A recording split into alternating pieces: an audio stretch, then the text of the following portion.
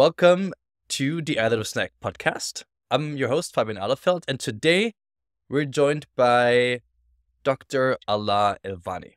Alaa is a recognized expert in the field of additive manufacturing, but he's also a key advisor in the realm of science and technology to the US government.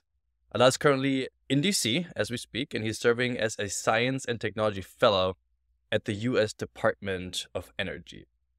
Alaa also, and that's how we know each other, he's a professor at Texas A&M at the Department of Industrial and System Engineering. He has a lot of experience in additive manufacturing from that space as well. So in today's episode, we'll talk about Alaa's experience with the DOE, the intersection of additive manufacturing and energy, and we'll also talk a bit about the future of smart manufacturing and digital manufacturing, to be specific. So let's get rolling. Alaa, welcome to Additive Snack. Thank you very much, and thanks for having me, Fabian. Very glad to be here today. It's awesome to have you. And I want to start talking briefly about your roles. What does the role of a fellow within the Department of Energy actually look like? And what type of projects are you currently working on? Yes, sure. Yes, currently I am privileged to be a part of a prestigious fellowship program sponsored by the American Association for the Advancement of Science. Yes. That's a competitive program that selects scientists and engineers from industry and academia, them with a unique opportunity to spend up to 2 years to actively shape policy at any of the three branches of the government: legislative, executive, or judicial. During my tenure with the government, I had the privilege of serving at the National Institute of Standards and Technology for 1 year, and I'm currently affiliated with U.S. Department of Energy Advanced Materials and Manufacturing Technologies Office. We call this DOE AMTO for 2 years. My experience as a fellow at the Department of Energy has been exceptionally rewarding. Okay. Our office plays a pivotal role in defining the energy future of the United States. I'm privileged to contribute alongside my DOE AMTO team towards realizing our vision of cultivating a globally competitive advanced manufacturing sector and facilitating a clean, decarbonized economy through advancements in materials and manufacturing technologies. And this aligns with our collective mission to shape a sustainable, innovative future. I'm sure we'll talk more about the specific activities that I'm fortunate to participate in the remainder of the podcast. But in general, I work on things like setting different strategic plans for advanced technologies. I also help administer and coordinate funding opportunity announcements. We invest in applied R&D. And I also participate a lot and engage in multiple interagency initiatives across the federal government that includes multiple agencies, not the DOE. Man, a lot of responsibilities, but also a lot of fun, I'm sure. You get to see and shape, as you said, the future of energy in that regard. Before we talk about the future, I want to jump into the now. And can you help us understand a little bit better, what role does additive manufacturing play today in the energy sector? Yes, and very happy that you asked this question, Fabian, because when delving into discussions about additive manufacturing, the immediate associations often gravitate towards aerospace and aviation and biomedical industries. Yeah. Now, this is of course true. These are great. These are sectors that have really made very good use of. However, it's also essential to recognize that it plays a pivotal role in the energy sector as well. It's less obvious. The conventional merits of additive manufacturing, such as lightweighting for enhanced fuel efficiency in aviation, for example, are well known. But again, the impact of additive extends far beyond this limited realm. So in the energy sector, additive manufacturing emerges as a very strong contender for producing components with vastly improved properties in clean energy systems, like wind turbines and nuclear reactors, for example. So think about large-scale components. I'm talking here components exceeding 10 tons of weight. That's a testament to the scalability and versatility of additive manufacturing technologies, right? So Yeah. a lot of applications for additive manufacturing in clean energy generation. Also take, for instance, the application of additive manufacturing in designing and processing materials tailored for harsh surface conditions, which is a very common feature in many clean energy generation applications. Geothermal energy, for example, with its unique challenges, stands out as a prime example of additive manufacturing to address such demanding conditions, underscores its significance in advancing clean energy solutions, not just in defense and aerospace and medical implants, which again are all very important, but there is more. It's also worth mentioning that one of the prime institutes, national institutes that conduct basic and applied research in metal additive manufacturing is the Manufacturing Demonstration Facility at Oak Ridge National Laboratory, which is sponsored by our office, DOEM. So that's a high-level overview of additive manufacturing for energy today. Yeah, thank you. And I think it's also worth mentioning, we recently had, actually twice already, had somebody from Siemens Energy on this podcast.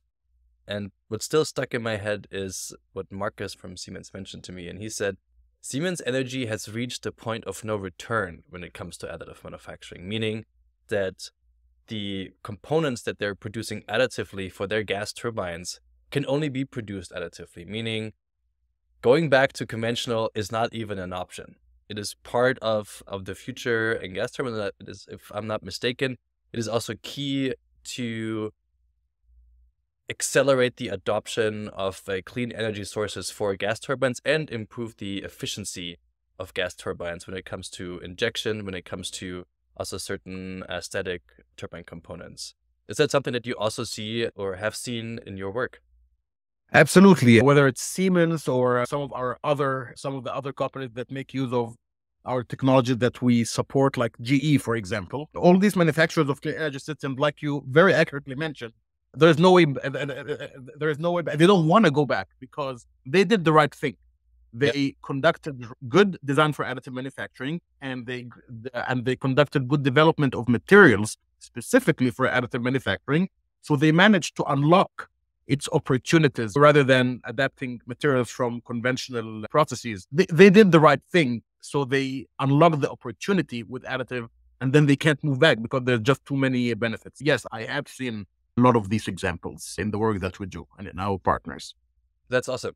And you do mention materials a lot, and you also have a material science background and a really strong interest and experience in material science. Let's talk about that a little bit, because especially in the energy sector, the material requirements and environments are very harsh. You have a high cost of failure.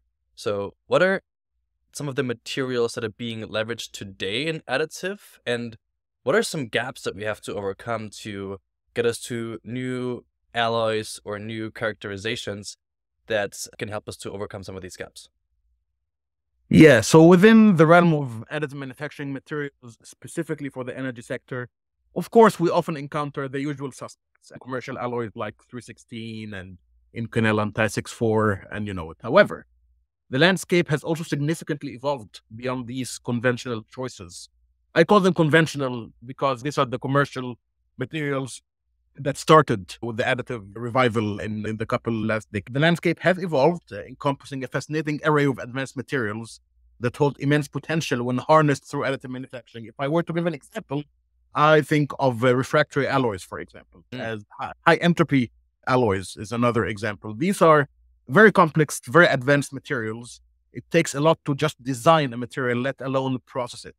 And additive helps you not just with manufacturing critical complex components from this, it even helps you in designing the right material because the exploration space is vast.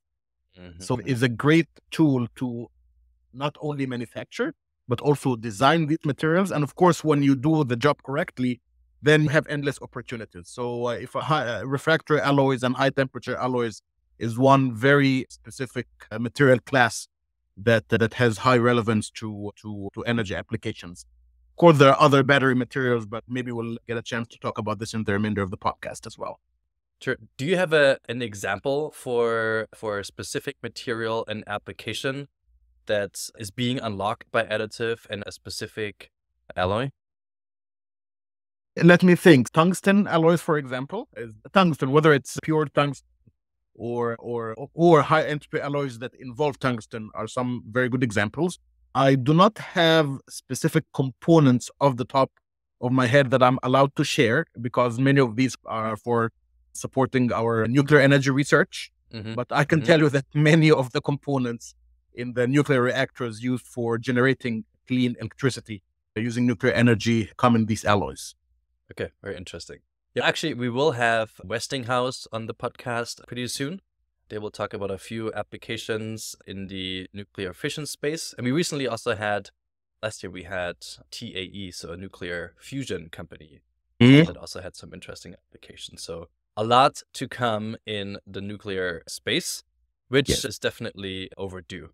You also mentioned in your introduction supply chain security and ensuring that the energy sector, especially in the United States, but also in other countries like Europe, where we do still have a bit of a shaky supply chain security when it comes to energy, needs to be secured. What role does additive manufacturing play, or can additive manufacturing play a role in that security? Oh, a foundational role in enhancing supply chain security through increasing the resilience of that's the key word over here, supply chain resilience. Additive has a foundational role in increasing the resilience of the supply chain, particularly in the face of unexpected shocks like pandemics, natural disasters, geopolitical factors. So, and the audience probably already know the inherent strength of additive lies in its ability to produce parts on demand, when needed, where needed, with constraints, of course. Now, if I were to narrow the focus to energy supply chain in specific, here's a clear example. Many clean energy generation systems now rely on these large-scale metallic parts that weigh 10 tons or more. I mentioned this in one of the previous questions. And I'm telling you, the US manufacturers of such systems, such as Siemens and General Electric, often find themselves with zero options for sourcing such critical components domestically in the US. And I'm not saying very little options. I'm talking zero options for some of them, because the forging and casting sectors have heavily outsourced in the past 30 years. Yeah. So to emphasize the significance of this potential transformation, last year we indeed launched a congressionally directed $30 million funding opportunity, specifically calling for the development of new manufacturing technologies, additive, tailored to address these supply chain challenges within the energy sector. Several projects have already kicked off in recent weeks for their support for other innovative projects under this announcement. Now, the nice thing about this, Fabian, is that it doesn't only serve the energy supply chain. Of course, our work is meant to increase the resilience of energy supply chains, but it cuts across multiple sectors that need such large-scale components. There's an urgent need for alternative solutions to produce these large-scale components, and additive technologies such as powder bed, but also wire feed and friction stir welding, and emerge as very viable options. That's really good to hear that there's a lot of work being done in that space. I just gave a little lecture at the MIT on Monday, and we talked about the manufacturing sector as a whole, right? And in the 50s and 60s at its max, 27% of the US GDP was attributed to the manufacturing sector. Today we're at 11%, right? Because as you said, we outsourced a lot of the manufacturing into other countries, and we paid the price for it, especially during COVID and in the recent supply chain challenges that we experienced. So pulling it back through advanced manufacturing is the way to. Absolutely. And the good news is that the US is aware of that, is aware of consequences of all this outsourcing that happened, and they're working to reverse it. So there's a very strong push, I would say, since 2008 to bring advanced manufacturing, not just manufacturing, advanced manufacturing back to the US to regain global competitiveness. Of course, it takes time and effort and investments, but you see this year, last year, you've had the largest legislation with the largest investment in R&D for advanced manufacturing in history. Yeah. So this tells you that we're working to solve this problem. That is really good to hear. And it's really awesome to be a part of that transition. Let's transition. Speaking of transition, a bit about into the future of energy. What I think is very interesting, and most people read about it, is that, especially in Texas, energy storage and grid stability is a huge topic. Battery manufacturing is becoming more and more not only of a challenge, but also of a matter of providing people with electric vehicles. There's I think also an expectation of a shortage in transistors due to increased energy demands, not only from transitioning into electric heating for households, but also obviously the huge energy demand that artificial intelligence and GPUs are pulling. If we look at energy storage and battery manufacturing, which also both of these technologies we want to pull into the United States, I think the recent cuts in subsidizing electric vehicles that don't leverage US manufacturing for certain battery components is a test of that. What role can additive manufacturing play in these next-gen energy technologies and battery and energy storage technologies? Oh my, that's a tough one. Not because I don't know, but rather because there's so much innovation going on in additive manufacturing for these specific areas. If I were to list some examples, we have the following. So using additive manufacturing to create customized electrode structures for batteries that are now necessary with recent trends towards vehicle electrification, Teslas and whatnot. Additive manufacturing has also been utilized to produce solid-state battery components, such as electrolytes and separators. This aims to improve the safety and the energy density of batteries, eliminating liquid electrolytes, and enabling precise control over the complex geometries required for these components. Of course, whenever we say complex geometries, we're thinking additive. The versatility of additive manufacturing also allows for the exploration of new advanced materials, like I mentioned earlier, with enhanced properties specifically for battery applications, such as advanced composites, nanomaterials, and hybrid materials incorporated into battery components.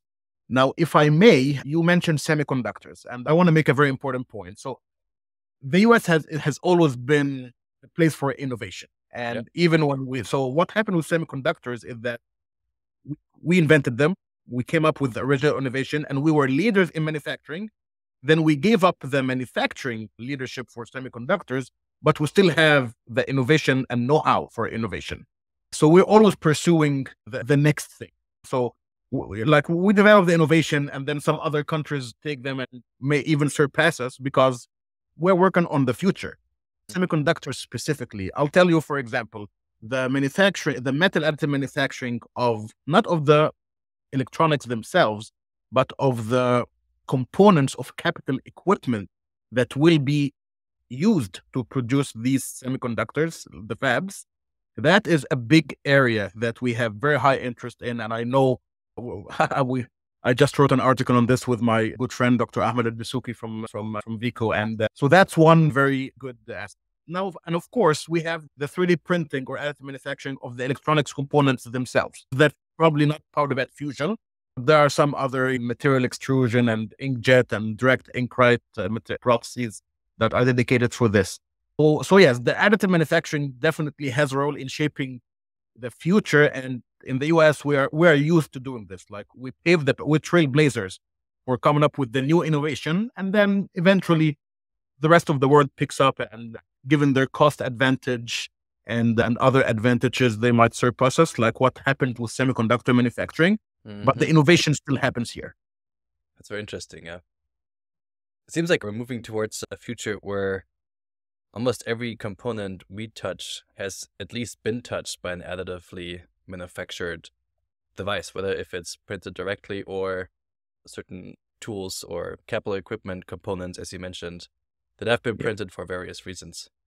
Speaking about the manufacturing, also at scale, you are heavily engaged in looking into smart and digital manufacturing technologies. And obviously additive is just a part here. We have to look at whole factory floors. We have to look at additive manufacturing being one tool in the tool belt of manufacturers. But beyond adding sensors, which I think most people just think about when hearing smart manufacturing or IoT, what interesting projects are out there, and what's your vision of an integrated digital manufacturing chain? So happy that you alluded to that point regarding the some limited scope by some. So when we talk about smart manufacturing, I agree, and I think it's essential to transcend the conventional notion of just installing a bunch of sensors on 3D printers and analyzing data for defect detection. Of course, this is undeniably crucial. By no means am I understating the importance of doing, but the contemporary shift towards smart and digital manufacturing demands a much more expansive viewpoint. So take additive manufacturing as an example of smart manufacturing technology. We must focus on aspects such as digital twins, for example. We've been talking about digital twins for a while. Some people have been doing research, but it's very far from where it needs to be. Data sharing standards are very important, especially considering the massive and diverse data streams generated by various users these days in the additive world. Even within the specific domain of defect detection using sensors, by the way, we need to move beyond what the community has been focusing on for the past decade, like thermal imaging and powder laying monitoring. Again, these are important, but it's time to address more broad questions like what data modalities do we need to consider? What do we need to measure? How do we fuse heterogeneous data from different sources to come up with good decisions? What predictive machine learning algorithms should we use to address data privacy constraints, for example? See, these are all very subtle points under smart manufacturing that need to be considered. How do we ensure meeting cybersecurity requirements? And what are the needed standards? And how do we develop these standards? When we talk about smart manufacturing, you asked me for an example. I do direct the audience to the publicly available digital factory project at the Oak Ridge Manufacturing Demonstration Facility.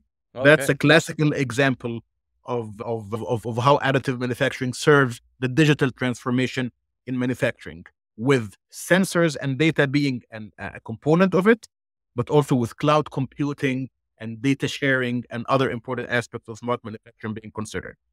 An often overlooked facet in the integration is the integration of automation and robotics, by the way.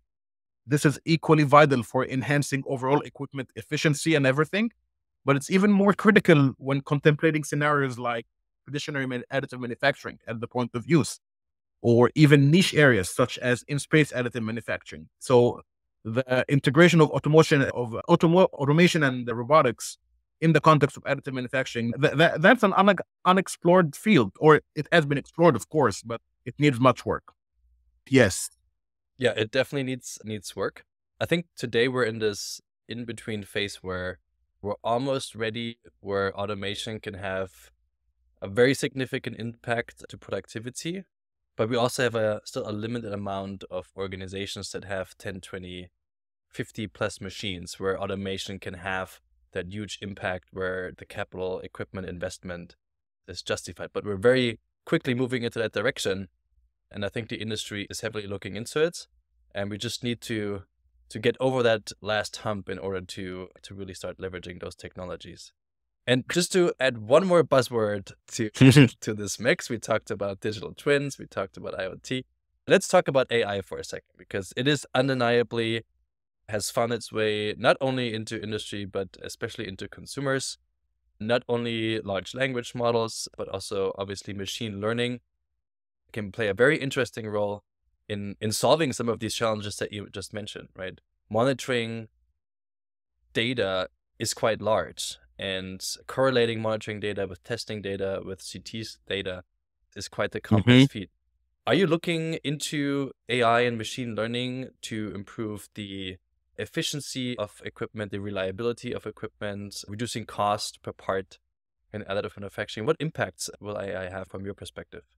Absolutely. We're doing what you just described and more. So AI and machine learning obviously are pivotal components of smart manufacturing that we're discussing right now. However, to talk about their specific applications in additive, there are certainly specific benefits that are achievable, but I strongly emphasize that it's imperative to approach AI and machine learning in additive with a balanced perspective, their capabilities for a real application that transcend the overhype and fosters accessibility across the industry. I do not want us to make a similar mistake to what some people in the additive community did 20 years ago when they promised too much. AI and machine learning definitely have very strong applications. So beyond the well-known applications like predictive models for detection, there is a vast landscape of possibilities. For instance, harnessing the power of machine learning and materials informatics allow us to design new class of materials, like I said previously, tailored explicitly for additive manufacturing,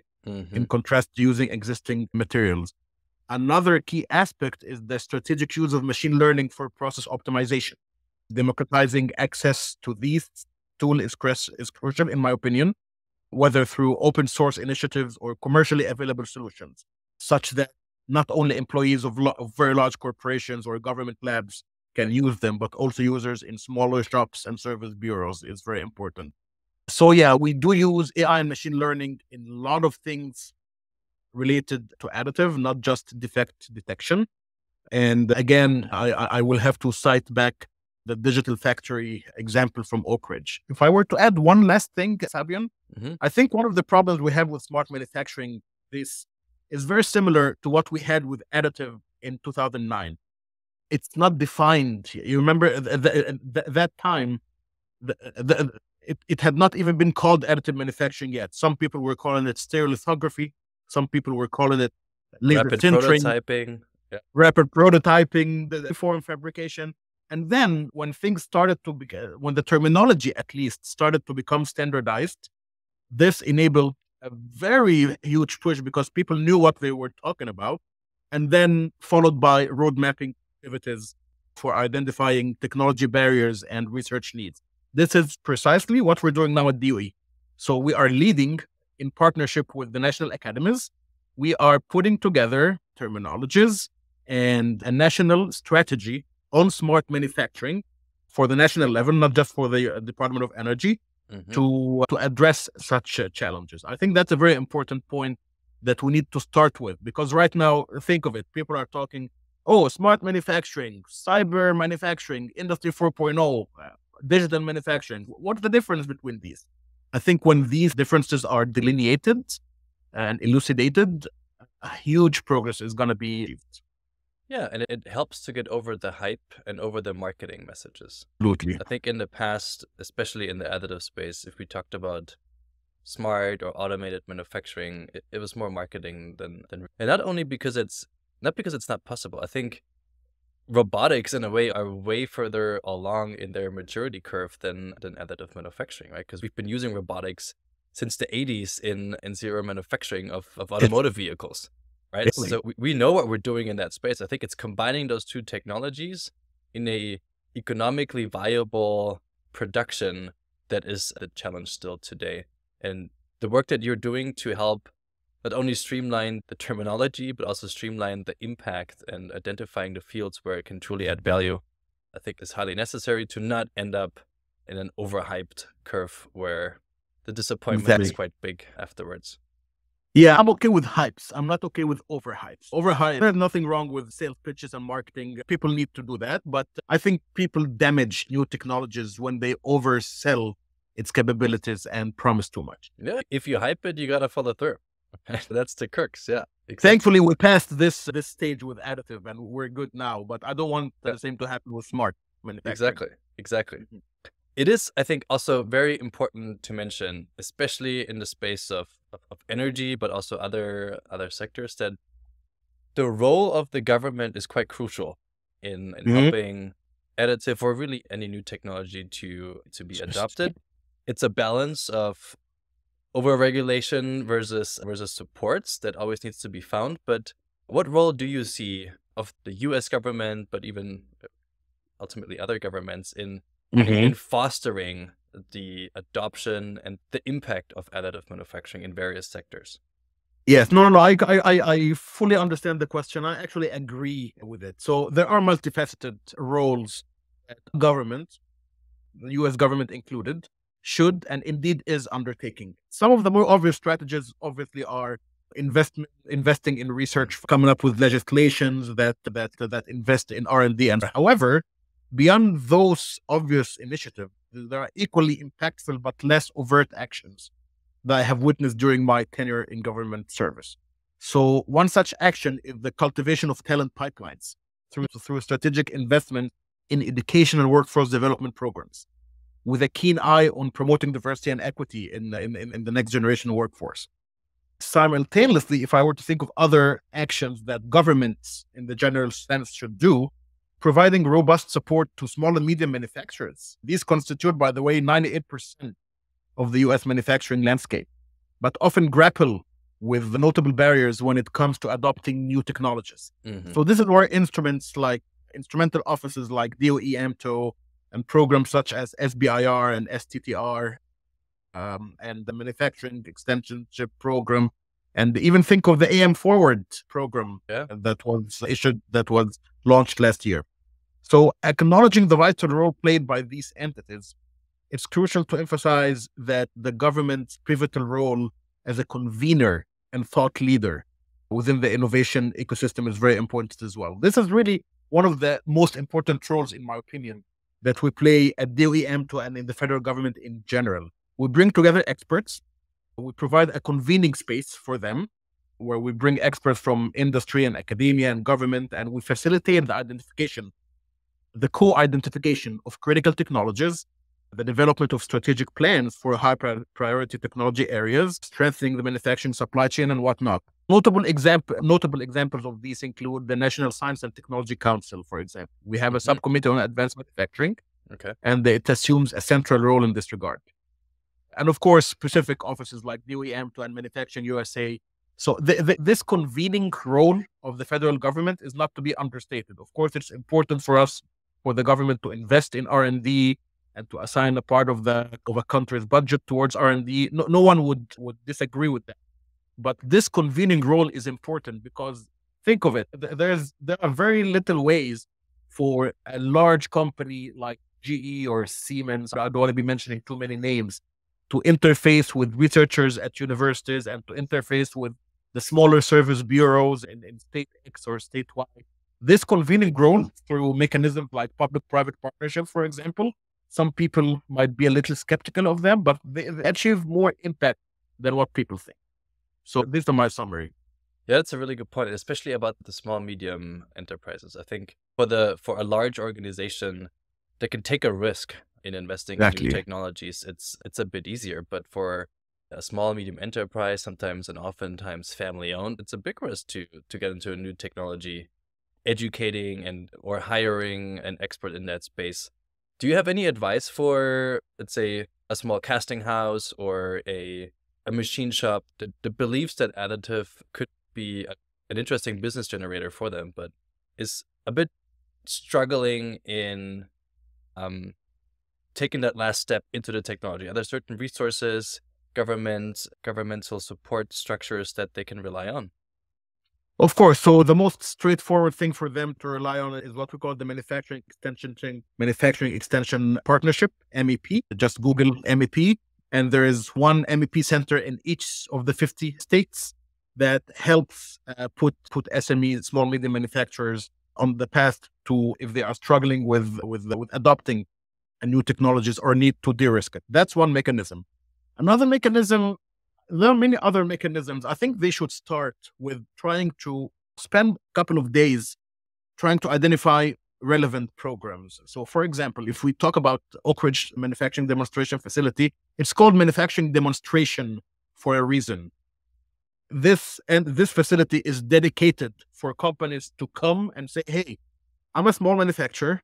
I'm really interested in powder bed fusion, but I'm hesitant to buy a $600,000 machine in my small shop. Can you help me with this? Then we have the facilities to help them demonstrate how this technology would be of use to them, and even sometimes help provide training for them.